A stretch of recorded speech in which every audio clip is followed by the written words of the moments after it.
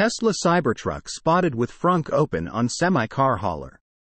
The market launch of the Tesla Cybertruck is inching closer and closer to its expected date sometime next month. And the Austin-based EV maker is apparently shifting things into high gear before the start of deliveries.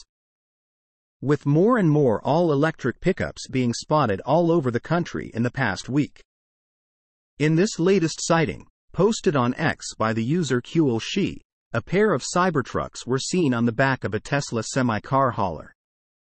But what's slightly more interesting is the fact that at one point during the unloading process, one of the pickups had its frunk open, giving us another perspective on how big the front trunk of this highly anticipated vehicle really is. We still don't know the dimensions, but judging from the photos in the embedded post below, it looks like the frunk opening is about the same size as the hood opening on a midsize ICE-powered crossover SUV, albeit a slightly different shape. It's also worth noting that two of the men you can see in the images appear to be holding the frunk hood with their hands, which indicates that this particular vehicle is still a prototype, seeing how it doesn't have struts or springs to hold it open without help.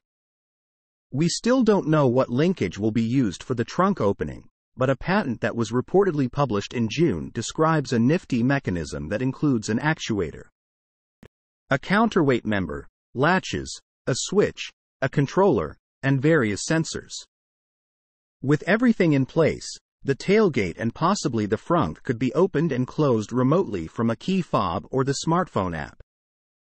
A previously leaked video that was reportedly shot inside the Austin Gigafactory where the Cybertruck is currently in the pre-production phase shows a smaller than expected frunk, at least compared to the Ford F-150 Lightning, which appears to have a deeper storage area.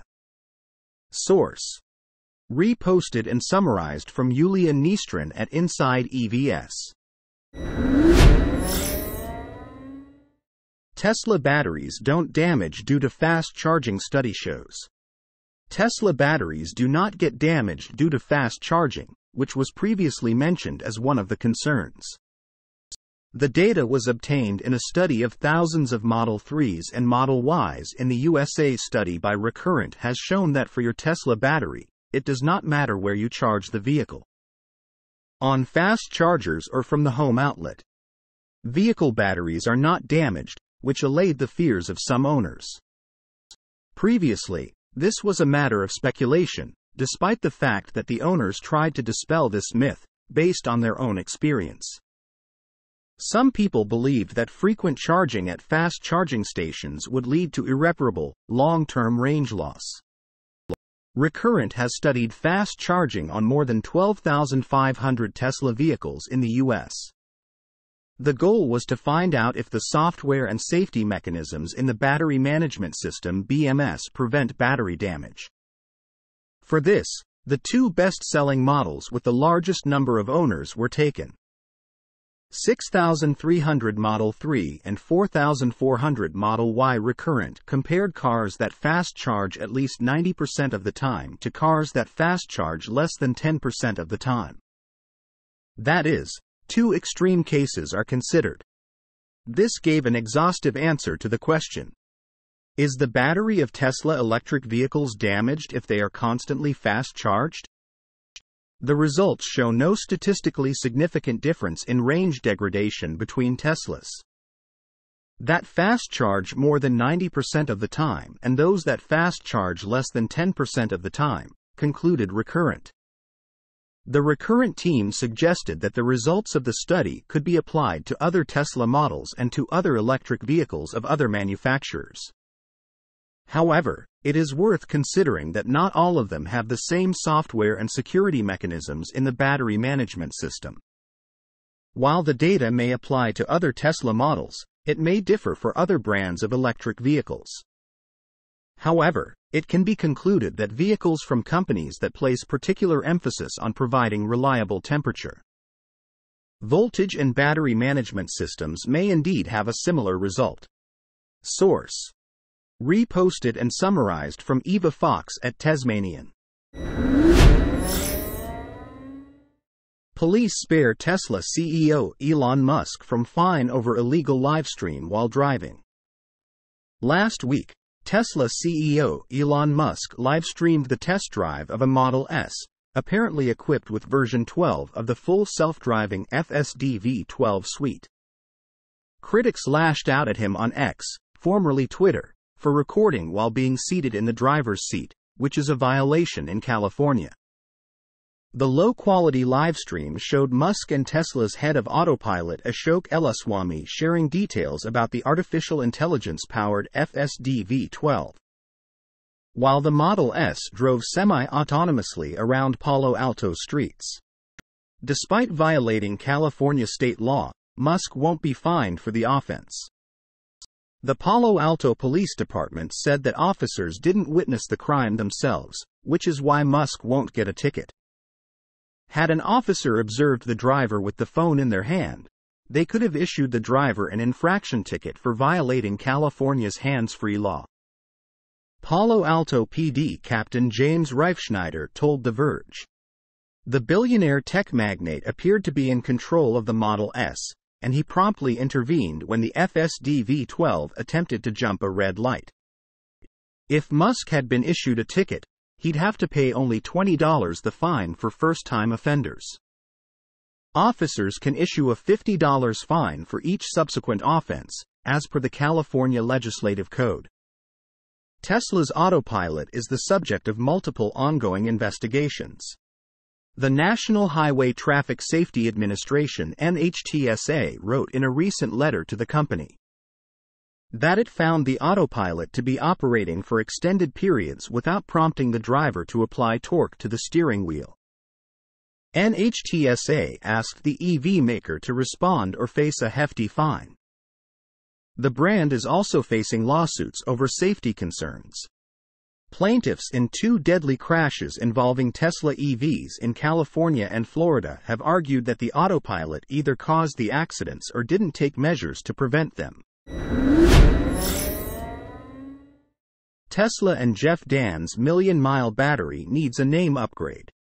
Tesla and Jeff Dan once teased the development of a battery cell that would last 1 million miles. For years, Tesla fans, enthusiasts, and those interested in battery technology were heavily invested in Dan's research, which led to the idea that the batteries in electric vehicles would outlast the vehicles themselves. Dan's office at Dalhousie University features a lineup of heavy-hitting scientists and engineers who have all worked cohesively with Tesla, and its research chair Changyan Yang. One of them is Michael Metzger, who has been with Dan's lab at Dalhousie since January 2021, when Tesla and the battery research facility renewed their partnership. Tesla renews contract with Jeff Dan's battery team at Dalhousie University. Over the years of the Tesla-Dan partnership, the automaker, as well as the team of engineers, have developed strategies to promote battery longevity. Various patents, like an electrolyte solvent and new revolutionary electrode designs, were geared toward helping battery cells reach thousands of life cycles, enabling 1 million miles of operation. Tesla 1 million mile battery in sight with new electrolyte solvent patent. In a recent interview with Electric Autonomy, Metzger detailed the various developments that have come from working with Tesla over the past several years. One of the things Metzger shared was the various battery cell designs that the Dalhousie battery team has engineered for Tesla.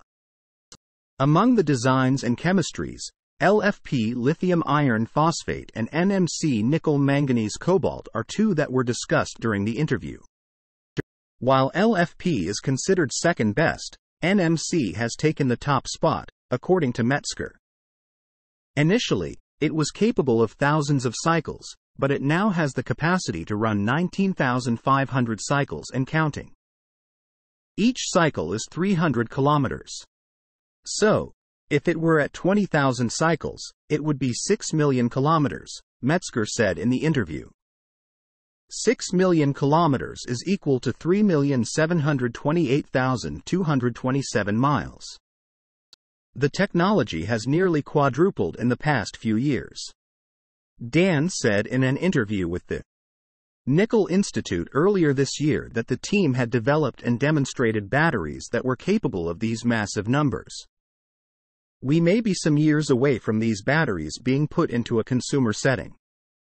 Additionally, NMC batteries feature cobalt, a controversial material that has proven benefits in terms of cell cycle stability. Automakers are opting for LFP cells in their lower-range vehicles. Tesla transitioned to these packs in standard-range EVs in 2021. Source: reposted and summarized from Joey Klender at Teslarati. Tesla to be key sponsor in first ever Pwn2Own automotive event. Trend Micro Incorporated, a global cybersecurity leader, recently announced that Tesla will be a key sponsor for its first ever Pwn2Own automotive event. Participants would be competing for cash prizes totaling $1 million, as well as Tesla vehicles. Pwn2Own Automotive is a hacking competition focused on automotive security. The goal of the event is to encourage more security research into the automotive ecosystem, incentivize vendors to participate in the community, and raise awareness of the multiple, complex subcomponents of modern vehicles. The event will be held January 24-26, 2024, at the Automotive World Conference in Tokyo. Tesla will be the title sponsor of the event, and ChargePoint will be a partner. Zero Day Initiative ZDI and VIC1, a subsidiary of Trend Micro specializing in automotive security, will co-host the event. Brian Gorink, VP of Threat Research at Trend Micro, shared his excitement about the upcoming event. Pwn2Own is a key pillar in Trend's Zero Day Initiative ZDI, which has been helping us discover new vulnerabilities in consumer, industrial, and emerging technology for years. We're delighted to welcome Tesla as title sponsor as we redouble our efforts to expand our influence in the field of automotive cybersecurity, Gorink said. This is not the first time that Tesla has worked with Trend Micro and Pwn2Own. As noted in a press release, Tesla's extensive knowledge of the complexities of electric vehicles has made past initiatives successful. ZDI has also contributed a lot to online security, with the initiative being responsible for the discovery and publication of 1,706 new vulnerabilities last year. Pwn2Own Automotive would feature 4 categories.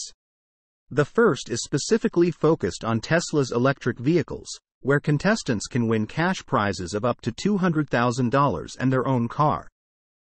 Contestants can register an entry against an AMD Ryzen-based Model 3 Model Y or Model S Model X equivalent benchtop unit. The second category is focused on in-vehicle infotainment (IVI), which is becoming popular among hackers. The third category deals with EV chargers, which is seeing some attacks as well. The final category of the event is focused on vehicle operating systems, and it will require contestants to find and exploit vulnerabilities in automotive-grade Linux, BlackBerry QNX, and Android Automotive OS. Source: reposted and summarized from Simon Alvarez at Teslarati.